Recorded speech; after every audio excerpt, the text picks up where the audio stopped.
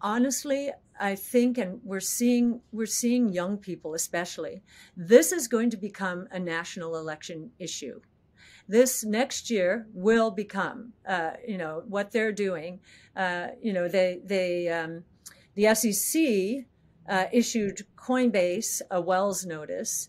And so we're getting a sense of how they're going to come at Coinbase. But Coinbase is has been prepared. They've been preparing for this. So I think this is going to go to the courts, and the courts will give it to Congress where it rightly should be.